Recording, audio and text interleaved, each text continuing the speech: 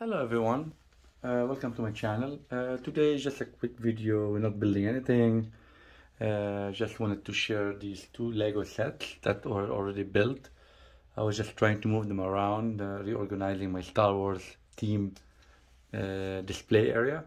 And I said, why not just make a quick video to compare them real quick for individuals who wanted to add one of them or both of them and are debating what do they go with. Or is it worth having both of them? So with no further ado, let's start with the 2012. So this is the 2012 R2-D2 Lego set 10225. At that time it retailed for $170, $180 in 2012. It comes of course with one minifigure. It was rated for 16 plus and had around 2,127 pieces. On the left side, my left, you have the R2-D2, the 2021 Lego set, Star Wars. Again, same thing. It's for the 50th anniversary, I guess, celebration. It comes also with one minifigure R2-D2, and this one also Lego set 75308, retailing right now for $240. And rated for 18 plus, and I believe it has 2,300 and I don't know something pieces. So if you compare the amount of pieces, this one has 200 more pieces than this one, and it's mostly, I think, built into the body of it, because as you can tell, it's more rounded, more curvature, whereas there's more edges on it. Again, there's around almost a 10-year difference. So yeah. Also at the same time, though they are both Star Wars theme, I believe this one falls under the Ultimate Collector Series theme, whereas this just falls under the Star Wars theme. So that's a quick overview about that. The other one, the 2012, comes in a 3-piece manual. The instructions are made of 3 booklets, whereas this one comes with 1 booklet. Of course, the newer box is the old traditional box, the newer traditional box of Legos. They are the black boxes, whereas I believe the older one is like, you know, the older style white colored box. If you look at the overall from just far away, they are pretty much the same height, nothing there. But if you look, from a coloring standpoint, they have the same, again, white, darkish bluish and grayish. So not biggie there.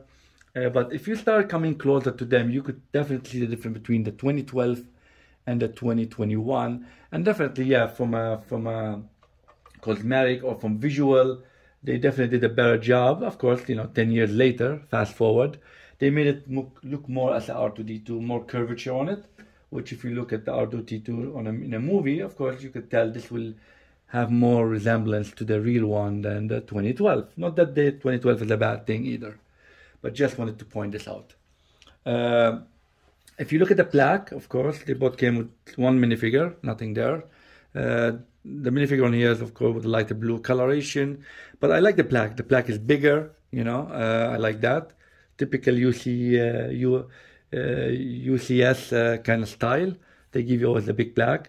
I like the minifigure on the side of it. That's the typical way to display them. I like that. Whereas if you look at the 2021, they shrunk it. They shrunk the plaque. And they put this at the top, which I don't know, not my cup of tea, I guess, not my favorite. I wonder why they didn't put it on the side. But I know they wanted to give it that touch of 50. I see that point. But I know, I don't like the way they shrunk the plaque either. Anyway, but that's what it comes with. Now, of course, when you start looking at them closely, like I said, the 2012 have a lot of edges here, both in the head and in the body, was more curvature here, more rounded, which I like that. So let's try to look at them one by one. So I'm going to focus on the 2012 first, right? And then I will compare the 2021 to the 2012. So as you can tell, first of all, we'll go with the head. The head do rotate 360 degrees. That's nice. If I go to the 2021, same thing, it rotates 360 with more friction. No, I don't know if that's a good thing or a bad thing, but they both rotate. If you look at the head of the 2012, nothing more other than rotation from a playability standpoint, whereas the 2021 has a bit more playability they added to it. They added the periscope, which comes off the head, like the R2-D2. And of course, they added another trick to it, which is the saber, Luke's saber. So you open the head here, and of course you have to pull it out with your hand. There's no like mechanism to pull it out. So you pull it out and bang, there's the Luke saber's lightsaber, just like the actual one. So these are two extra playability that the older one did not have, whereas the newer one did have it. So a plus thing for that. Let's put them back and keep continuing.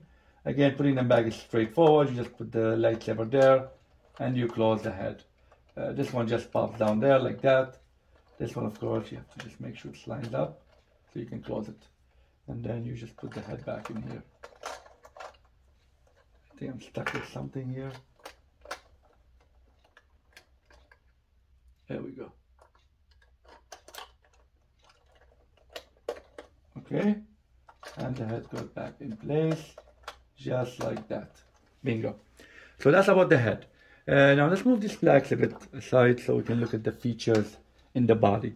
So the body, of course, let's start with the 2012. It has these openings here. Oops, didn't mean to do that. Let me just put it back here. So this is supposed to open up like that. Didn't mean to do that either, but that's fine. And this one opens up just like that. Okay, so nothing there other than they open and they close. Same thing goes with the newer one. If I can get my nails there. No, I can't. There we go. That's one, and that's two. And these are the shooters. So I don't see anything there other than that. So they bought the same thing. Now from a body, like I said, nice curvature here. I like that. If you go at the back, there's these two knobs on the 2012, which are in here. Let me close these back here. Oops, I put this in the wrong place. There we go. And then we just put it back here, just like that. If you go to the 2012, there's also two knobs here. Of course, they're different. So these are going to activate the weapons of the R2-D2. So let's give it a look at the 2012 again. So we're going to come to the 2012. And here, of course, with the 2012, you first have to start with opening these, because they won't open by themselves, which is okay, fine, not an issue there. But when you do that, you could rotate and pull the weapons up by rotating those two knobs. And here you come your saw and your shooter. And at the same time, they do come out, they extend totally to the here, which is a cool playability feature. Now, if I jump to the 2012, it's a different mechanism. I don't have to open anything. All I have to do is just push, it'll open up, push the other one from the back inwards, and it'll open this one. So that's nice, but they won't go up. You have to move them by your hand. And of course, it's missing the saw effect. They do also pull out, just like the other one, but you gotta be careful because you might actually pull out the whole thing. So that's fine, just pull them slowly. Now in here, of course, they have a mechanism, they stop them. This one, you might pull them all out. I do like the saw feature, which is actually I would think the right feature in there, but that's fine. But anyway, you put them back, same thing. You go here, this goes down here, this goes up here, and you close them. Same with this one. No mechanism in place to close them automatically. No, in this one, of course, you have to rotate, just one like that, and you do that, and you close them. So that's the difference between them. So like I said, one of them you have to do a manual step at the beginning. Here you have to do the manual step at the end. Meaning here you open the doors, and then you use the knobs to push them up. Here you don't open the doors. The doors are opened by the push button, but then you have to lift them up. So whichever you like. Then we flip to the leg. They both have the third leg, but before I go into it, in here, of course, the third leg has a mechanism that controls it, which is a knob. On here, or a switch, if you want to call it. Here, there's nothing. Nice, clear, rounded, which I like that effect. So I think that's where the more pieces comes. Here you can see the edges. If I want to compare, poor representation to R2-D2 compared to this one, which we know R2-D2 is fully rounded, for the most part. Of course, the details are more detailed here than the older one, but for the most part, they both, did capture the essence of R2-D2. So here On the older version, of course, as you can tell, these are the motorized for the legs, the presentation. You can see how huge they are, and they do actually cause an issue when you put the third leg down. Sometimes they get stuck. They hold these legs in place, which they, I think they resolved in the newer version. They made them thinner and smaller, so which you will see now how convenient it make the third leg come out. But all in all, if you want to bring the third leg down, you have to press the button. So in case for the legs, the way they come out, so for the older version, like I said, I think there's a switch here. Yep, you pull this down like that, and then you just, a lot of work, of course, compared to the newer one, and the leg comes out, and bingo, there you are.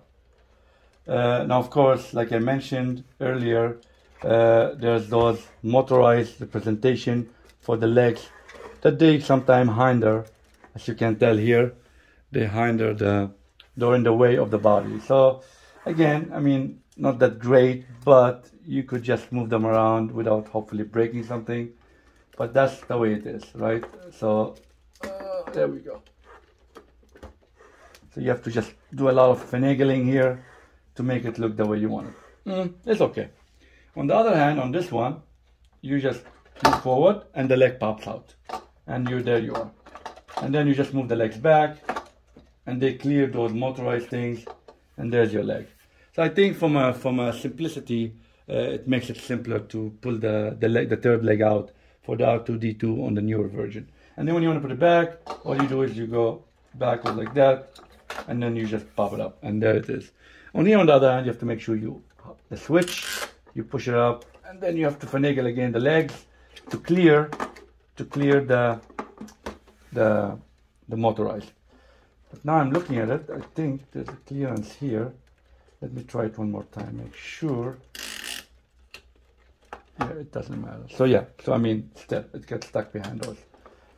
So anyway, it goes back here. So again, from a representation standpoint, definitely the R2-D2 from 2021 wins that the race for the third leg extraction and putting it back. Definitely, no question there. So all in all, I mean, from a playability standpoint, like I said, not much of it. They are meant for displays, but there's a couple of things they added for the newer one. Like I said, the lightsaber in the head, the periscope, but for the most part, everything is the same, just different way how you activate the functionalities. Of course, in the R2-D2 of 2021, they simplified them, they made them better. Less cumbersome than the older version. So now to the point of, do you need both of them? Do you need one of them? Which one would you get? So of course, me personally, I just happen to have both of them. It is what it is. Now, if I go back in time, and let's say I missed buying this one, right? Which I do so I have Lego sets that I wish I had, but I did not. But that's fine. And I'm now deciding, do I go by the older one or I just go by the newer one? Me personally, from what I know now, I definitely would not go by the older one. The reason is, first of all, it's going to cost me more, right? If I want to go buy a new one or a used one, it's going to cost me more than me shelling out buying a new one. I would think an older version of this, I mean, this one would cost me around 300 and something on eBay, maybe more, I don't know, I didn't check. But I'm just thinking, because, you know, it's Legos, and, you know, as they age, they increase in cost, in price. But I could get a newer version, right, for $240, or I could find a coupon or something, and it actually looks better from representing R2-D2, and the functionalities are well built. So me personally, if I didn't have the older one, I would definitely just be satisfied with the newer one. Definitely. Now, if I had the older one, would I go by the newer one? My answer would be still no, I would not. Me personally, of course, unless I'm a collector, like I said, like myself. Yeah, maybe I would buy them. But I'm just like buying Legos for the fun of it. If I have the older one, I most probably wouldn't go shit $240 to buy the newer one, because, like I said, what you're getting different is pretty much some more curvature here. Yeah, the mechanism of the third leg. But other than that, you're not getting a lot more. Like different things. So if you display them side by side on the shelf, from a first glance you wouldn't tell the difference. You would just think you have two identical R2-D2 until you come close to them and have a quick look, and then you could say that, oh, okay, I see the difference now. One's different than the other. I wonder why, and then you ask the question. But for the most part, I think if you have one and you're not a big collector, I wouldn't go shit for the other one. But that's again my personal opinion. You are more than welcome to do whatever you want with your money and how you collect Legos, but this is my own personal opinion. So hopefully you like this video. If so, please don't forget to hit the like and share button. Please subscribe to my channel. If you're not following me on Instagram, please do so. Do so. And the next video, let's keep building.